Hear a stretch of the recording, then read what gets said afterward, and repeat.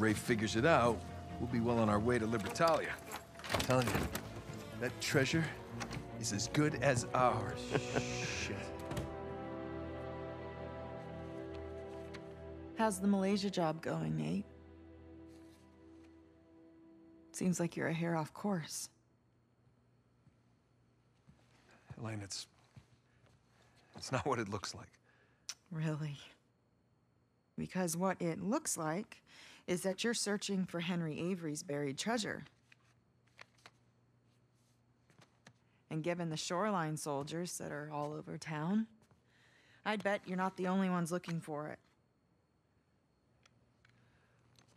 All right, well, I guess it's kind of what it looks like. But I can explain. Look, it's gonna sound crazy. Try me. Well, for starters, this is Sam. Sam Drake. My brother. Hi.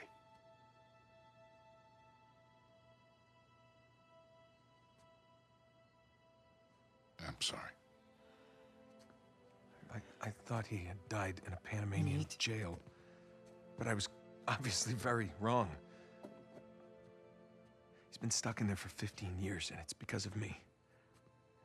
And the guy who broke him out wants a lot of money, and the only way we can pay off the debt is Avery's treasure. But that's the good news. We found it. It's on an island just off the coast. Okay, just stop. Was there ever a Malaysia job? Okay. Come on, wait. Elena, wait! I don't get you. Look, I wanted to tell you. You know what? Enough. No, I wanted to, but how could I? I don't know. Just say it. I had to protect you. That is bullshit, Nate. You just didn't have the nerve to face me again. I knew you would react like this. How would you react? You lied to me for weeks. If you were killed, I wouldn't have even known about it. And now you have a brother. Who are you? Come on. I'm me. Come on, it's me. It's different this time. Oh my God. I have to save him. I don't even care about the treasure.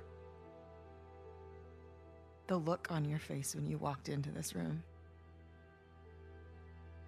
If you're done lying to me, then you should stop lying to yourself.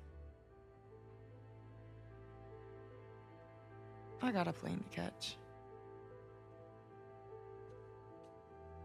You do what you have to do.